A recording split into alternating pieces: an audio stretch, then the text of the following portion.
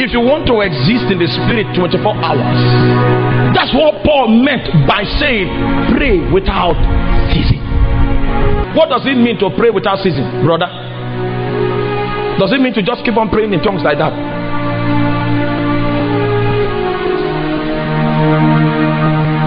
I'll show you. Now, this is a practice that Christians don't engage in. I mean, calling the name Jesus. You take in holy pneuma, holy air. Oh, bye.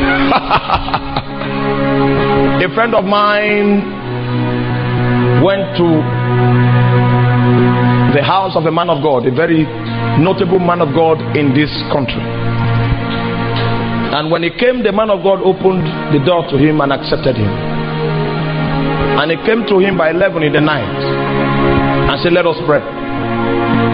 So my friend began to speak in tongues.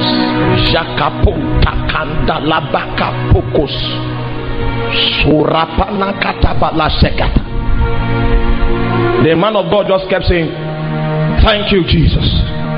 Makaye kako kalabanto. For 4 hours, his prayer was what? Thank you, Jesus. The guy spoke in tongues until he became tired. He sat down. Man of God said, thank you, Jesus. The young man had not yet learned how to breathe in the spirit. He was still gasping for breath. That's why his breath can finish. But a man that knows how to tamper and parley spiritual breathing, such a man will never be empty.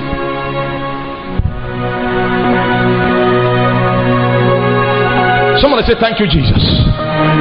When last did you spend 30 minutes to call the name of Jesus? 30 minutes. And the more you call it by faith, the more power it brings into your spirit, as if you are breathing. He say, hide not thy ear away from my breathing. That's why many of us don't know what it means to experience spiritual refreshing. It's not every time you have the opportunity to pray for as many hours as you ought to pray.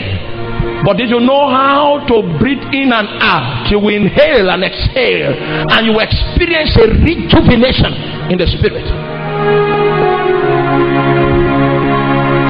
And that no man can say Jesus is Lord, but why? By what? The holy pneuma, the holy breath. You cannot say Jesus is Lord without touching the Holy Spirit on your inside. You cannot say Jesus without touching the fountain of spirit presence that you are carrying. Are you still with me? They say I was in the dungeon. I was gasping for physical life. I could not find bread to eat. I could not find water to quench my thirst. My physical flesh was filling me, but I knew how to keep my spirit alive. He said, do not hide thy face from my breathing. For though our outward man perish, Paul said, our inward man is renewed day by day. Somebody say thank you, Jesus. You cannot say those words without affecting the deposit of the spirit inside of you. Somebody say thank you, Jesus. You don't know the power of what I'm talking about. As you begin to exercise yourself in it, very soon you see yourself quickened and overtaken by the power of God, and the holy breath goes on your inside, and flesh and several other things you exhale out.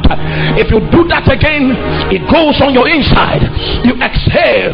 Very soon your spirit is quickened, your soul is quickened, and your mortal body is quickened by the life of the Holy Spirit. Let me stop there today.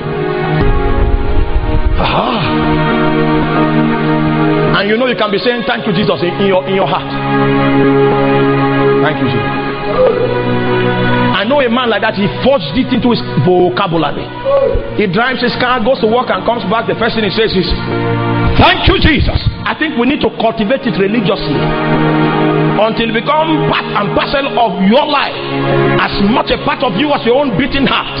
When every time you come to the end of the day, you say, thank you, Jesus. Oh my God, you go out and you come back and nothing happened to you. You say what?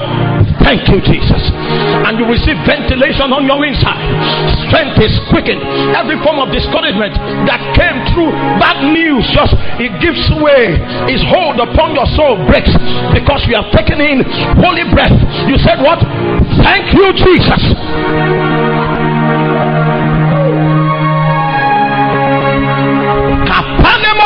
No, there's no quicker way for you to break into the realms of the spirit than calling that name Jesus. I call you Jesus.